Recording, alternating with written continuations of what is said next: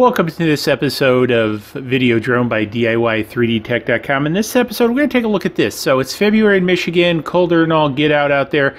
So it's got to be at least around 20-some degrees for me to get out there flying. And it's not. It's in the single digits. So what I'm doing is I'm starting another project now. You might remember from the demise of my first up air that I still have a lot of parts, and I decided, heck, why don't I just go build my own quadcopter? So I looked on the internet and I came across the S500. So I looked, kind of a little bit between the Turret Iron Man and this, and I decided to start out a little bit smaller. Now, one of the things, speaking of smaller, I'm a little bit surprised at the size of this box, because I expected this to be a little bit bigger. This said it's a 500. Now, I know it comes in parts, and when I say 500 millimeter copter.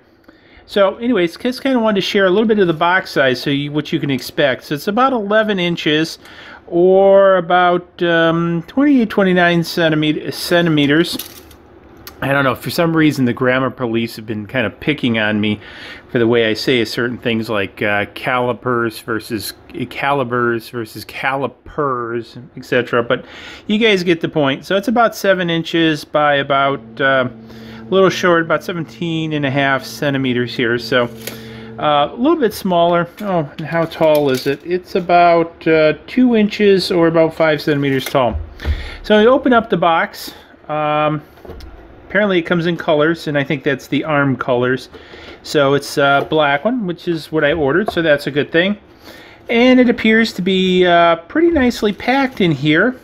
Now, one of the things, I did order the one with the carbon fiber legs, and let me try to open this up here, kind of share all this with you. So this one has the carbon fiber legs, which I really like, versus the plastic legs, and by gosh, these are... I wish you could feel this, how light this is. This is almost like nothing. So now this is carbon fiber. It's supposed to be carbon fiber, and it looks like it, and it feels like it, because it's extraordinarily light. So here are the arms of the beast, and this is obviously what the motors mount to. And it comes with 4 arms. Now, one of the pieces that I like about this, let me move some of the parts out here. These are the legs. Looks like it comes with a bunch of screws, which is good.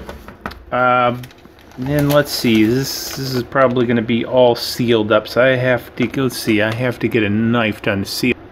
Okay, so cut the package open, and we have 2 PC boards here, PCB boards. So the one nice thing I liked about this is it has the power distribution on the board itself. So the idea is you solder your battery connectors and all your motor connectors and everything here. So this acts as your bus for the copter, and then this mounts below here, and then this is where your legs here mount to. So this kind of goes in here and then bolts to it. Now you kind of see that, and what I wanted to show here, if I can now fit all this into frame, is roughly how big this is. So this is actually about 20.5 inches from arm to arm. Now, to give you a perspective, I've got the top of the up air that I crashed, and that's only about 15.5. So if we kind of compare the two like this, it is a fair amount bigger than the up air, the Phantom, would be. So again, I'm very excited about doing this build. Now, one of the things, I'm really not exactly sure yet how I'm going to go about it. Now, I have ordered a complete set of Ardupilot control boards, OSDs, motors. It's Chinese New Year, so unfortunately it's going to take a little bit for them to ship it here. But once I do get it, I'm thinking about doing that, or utilizing the control boards and stuff from the crashed up air, which was originally my plan to do something like that until I discovered this. So I'm not sure how I'm going to go exactly yet, so I'll figure it out.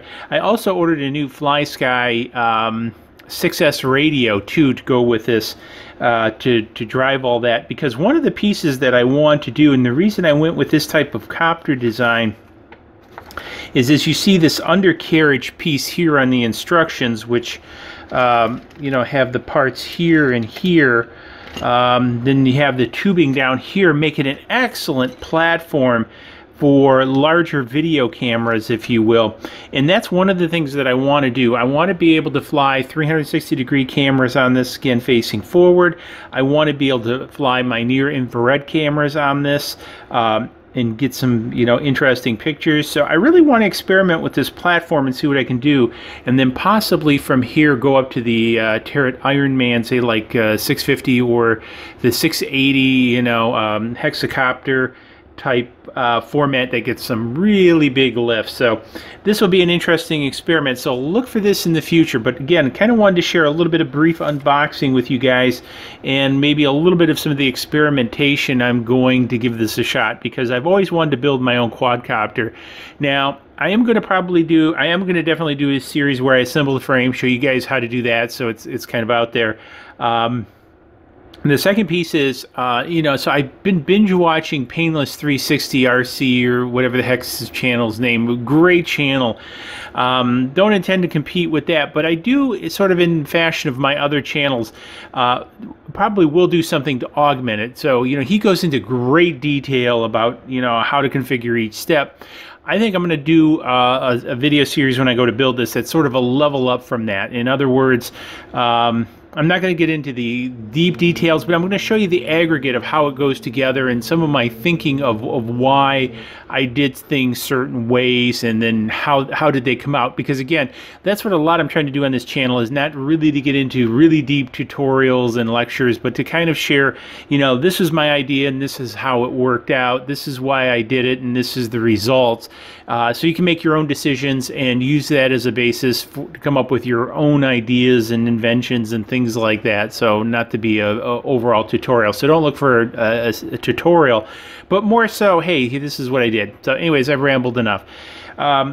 So this is what I got.